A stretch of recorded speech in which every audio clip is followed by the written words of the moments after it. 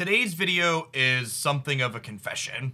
I posted a deck highlight over the weekend with Dr. Octopus and Mojo, and someone called me out in the comments correctly that it turns out this deck really wasn't mine. It was something that TLSG had featured just the day before, and I feel like I needed to apologize for stealing their deck list.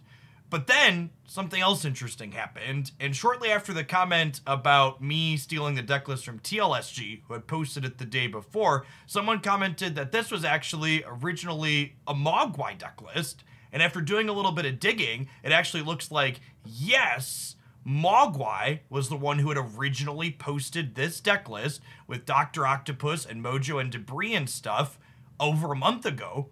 And this got me thinking, how far does this rabbit hole go?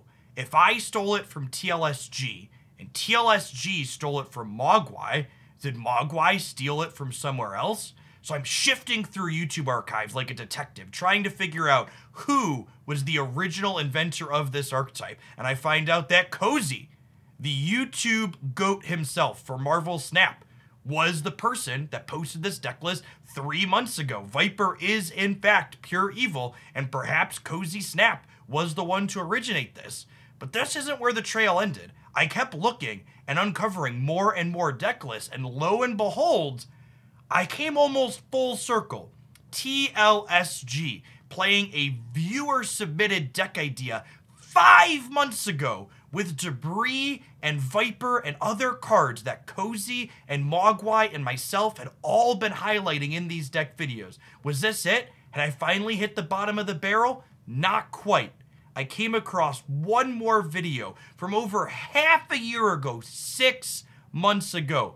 Viper and Debris' Very Deadly Christmas, posted on, wait, Hoglandia Marvel Snap? Me? So I stole it from TLSG, who stole it from Mogwai, who stole it from Cozy, who stole it from a TLSG viewer, who that viewer stole it from my channel 6 months ago? Did I steal this deck list from myself? Huh.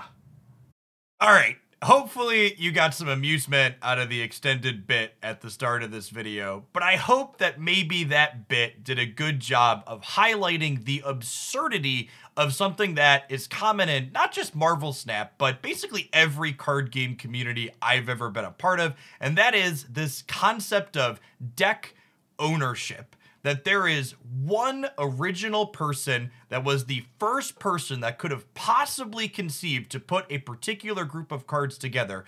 In this case that I'm talking about today, putting all of the cards that add cards to your opponent's board together, and that they've somehow minted this idea as their own original thing, and they deserve eternal, everlasting credit for having figured out that combination of cards.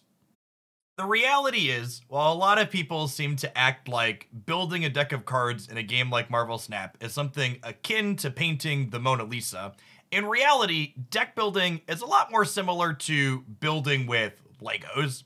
You can make some unique combinations, and you can come up with specific details that maybe the people that created the Legos weren't envisioning that you would put on your project, but ultimately, all the pieces that you're building with are ones that were handed to you that look in a very specific way, and the optimal combinations of them are ones that the company that made the pieces is very much aware of and is expecting the people playing with those pieces to figure out and utilize.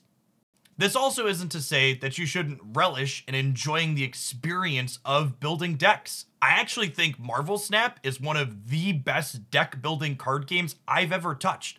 The fact that every deck building decision you make in Marvel Snap is incredibly impactful because you see 75% of your deck in a given game is super satisfying to tune and optimize and get the details of a deck correct. I just think at the same time, while you can enjoy that experience and feel a great deal of satisfaction from getting it right, it's also important to acknowledge that there's probably dozens or hundreds or possibly even thousands of other people out there parallel to you working on similar ideas.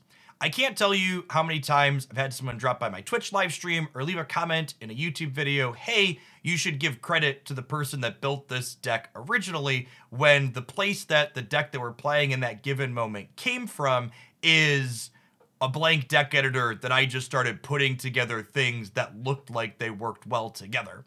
Other times, I have a deck list given to me specifically by a particular person, but the question mark there is like, how do I know that that person started from a blank deck editor, that they deserve credit for creating this deck idea that likely has dozens or hundreds or thousands of people working on it?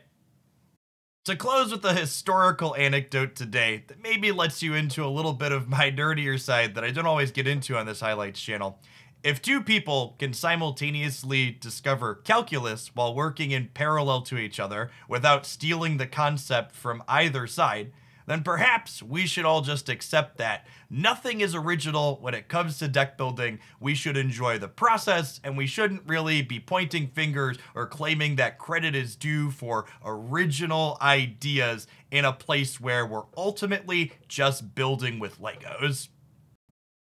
This video is pretty different than a lot of the other stuff I do on this channel, whether it's gameplay or game news updates. I'd love to know if you enjoy ramblings like this on card game related things as they relate to Marvel Snap. If you did enjoy my ramblings, be sure to snap that like button to help them reach a few more people. And if you happen to be new here, thanks for sticking around all the way through the end of the video. Consider subscribing. I post Marvel Snap deck highlights, game news updates, and other tidbits here 7 days a week. I'd love to see you back again. Happy snapping, and hopefully see you again tomorrow, folks.